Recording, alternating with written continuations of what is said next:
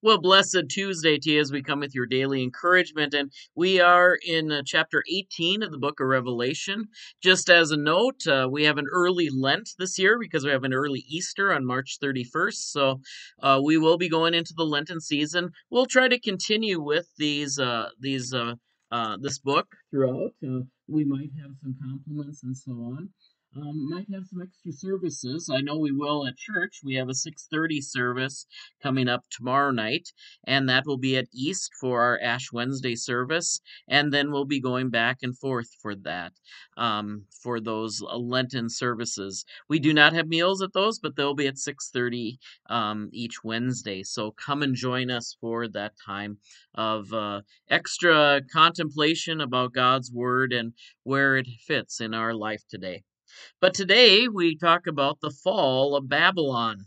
And on this, what is usually called Fat Tuesday, the last day of celebration before Lent, it is a reminder that all the things that are contrary to God are fallen, and specifically Babylon. Now, many people believe that this was a secret name for the Roman Empire. And you might say, well, why doesn't it say Roman Empire if it is that? Because when they were passing out these messages, they had to use and call things by another name in order to distract people. So the more elaborate, in many cases, things were, they were more ways that things could get covered up. And of course, that's the thing we love to debate about this book, is because these meanings can go 5 or 6 different ways. And so this was one of the ways to get the message out without, how should I say, disturbing people that could destroy the message. So that's why the Roman Empire is probably called Babylon. And once again, it could be a future Roman Empire, it could be a past Roman Empire. There's lessons to learn from it, regardless of the age that we're at. And so it is a time to, I don't know if we would say somberly rejoice that the Babylon, Rome, has fallen. And that happened in the 400s. It happened after even some of the leaders had become believers, or at least said that they were believers. And so we've had that tension about the Christian church was persecuted by government, and then all of a sudden it was thrust through the Middle Ages to be the government. So there's always been a tension about how much of this world do we manage and how much do we prepare ourselves for eternal life. A message and a tension that continues on to this day. So let's look at Revelation 18. And so he says, after this, which was the fall of Babylon, I saw another angel coming down. So there's one angel interpreting the previous chapter. Now there's another angel having great authority, and earth was made bright with his splendor. And he called out with a mighty voice, fallen, fallen is Babylon the Great. It has become a dwelling place of demons, a haunt of every foul spirit, a haunt of every foul bird, a haunt of every foul and hateful beast.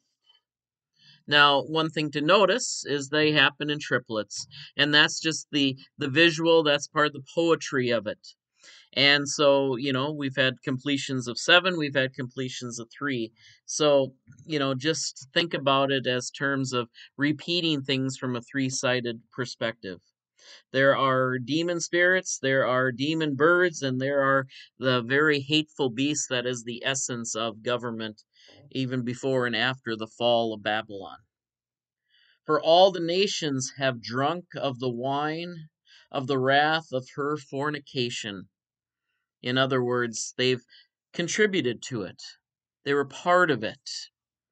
And if we still see how the Roman Empire is considered one of the more successful empires of especially the Western world, we're reminded that many of us, because of sin, because of the necessity to have a government structure, have drunk from the fornication. And the fornication means is that Babylon either doesn't want to have any deities, or it takes on false deities, and that the latter was the condition of Rome, is that they had many gods and goddesses, of which Christians were, how should I put it, not cooperating.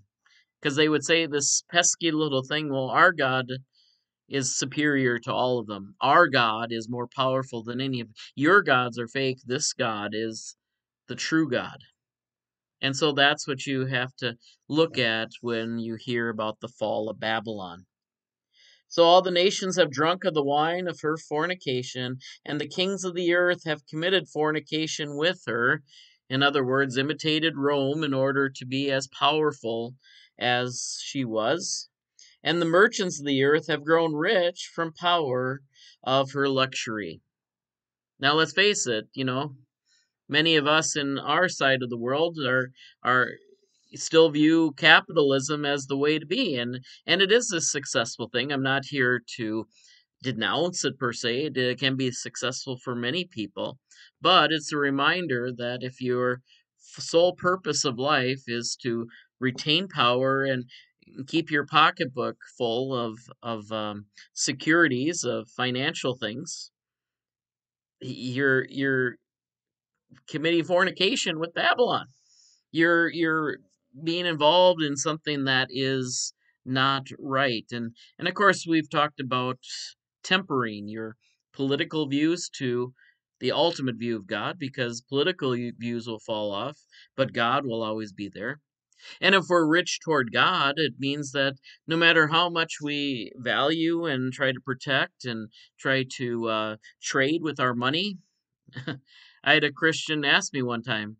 It was during about 2008. I was just about ready to move up down here to Albert Lee from where I was up north in the northern Minnesota. And he was very insistent that I, as a pastor, would know what biblical things I needed to invest in for his portfolio.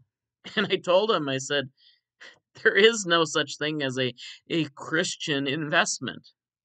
There are wise investments and there are not wise investments. You can't just label one as Christian and another one as not.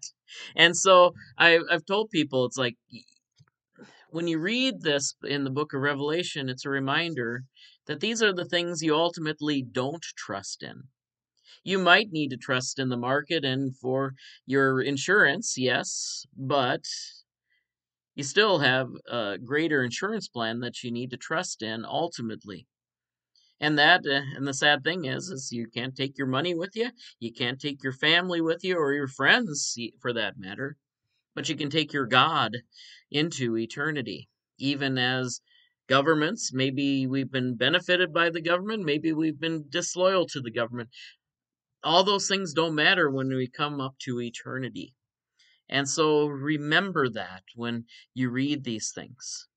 Now, as far as does it tell you how to vote? Yeah, you can make some wise decisions based on some principles or investment and things like that. But remember, all of these things, if they're politics or economy or even our family, which is probably even a greater and more fundamental unit of government. I mean, family comes before government and comes before any of these other things. But the Lord says, put me above all things, because ultimately all of those things will fall. So read that with a grain of salt as we continue to struggle through these chapters. God bless you today. We trust that these continue to be words of encouragement. Take care. God bless. We'll see you next time.